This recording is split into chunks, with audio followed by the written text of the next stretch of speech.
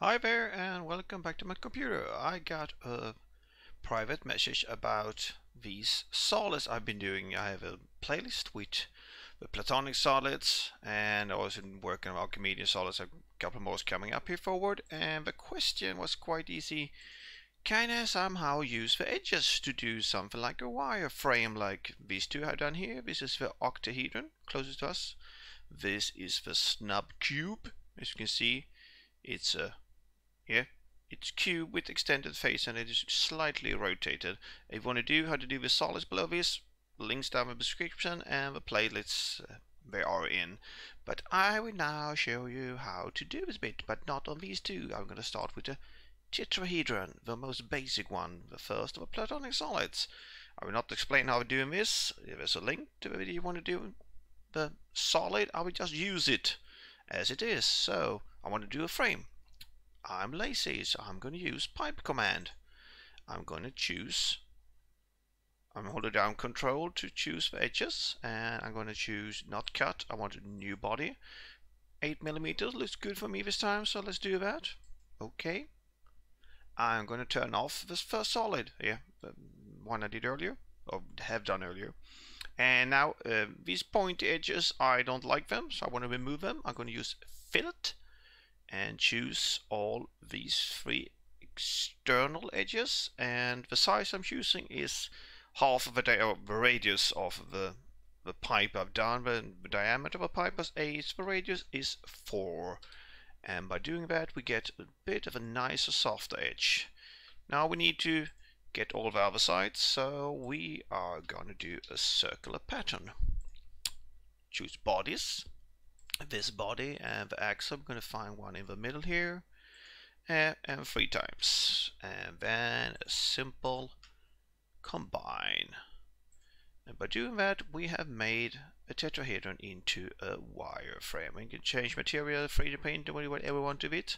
Let's just show it also with a truncated cube octahedron video above or in the description, so you can find how you do this one. Starting the same way. Maybe explain a bit more. When I do the pipes, I try to make them in complete loops. So the first one here, I'm gonna choose this complete loop the whole way around. Make sure it makes a new body, and 8 looks a bit big. Let's do it like 6mm, 5, better like. I'm gonna do another pipe, repeat pipe. I'm gonna take let's take this square here. Where are you? I'm gonna find edges. Holding down control on Windows machines. Make sure to choose new body and OK, and then the last face. This body has three different faces, so I'm gonna do on the third face, I'm gonna do pipe. Make sure circular, yes, and then yeah, let's hide those other 2 bodies, makes it a bit easier to see things. Like that. We're going to choose new body once again. Let's turn all of the bodies on again. And go. And by that we have made all the bodies we need. But once again, you see, you can slightly see things poking out here through everything. So we're going to turn off the first body. We don't need it right now. And we're going to turn off these 2 and go in and do some fillets again. This is a bit dependent on which solid you're working with, how much you want to do this. I like to do it.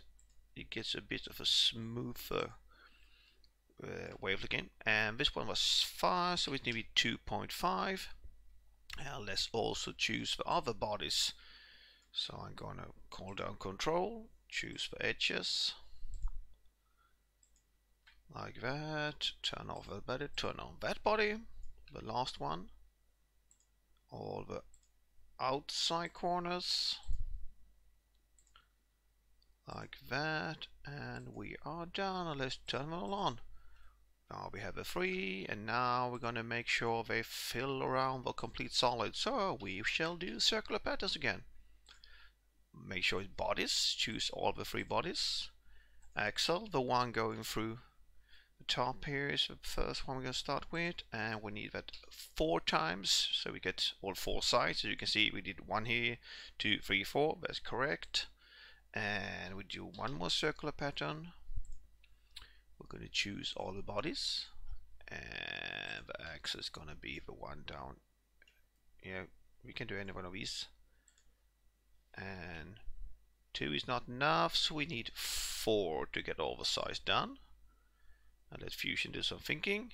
And now we get the whole, and now we get a lot of bodies, so let's choose all of them and do a combine. So now we have one solid.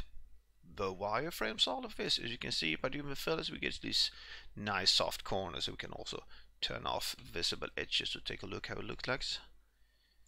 So that was just a short video of how you can turn a solid into a wireframe. So there's the solid, the same with the hidden, and yes, of course, then you can change materials and do others. So take a look at our videos, how you do the solids, and play around with this. There's most probably a smarter way to do it, but this is the way I do it. Take care.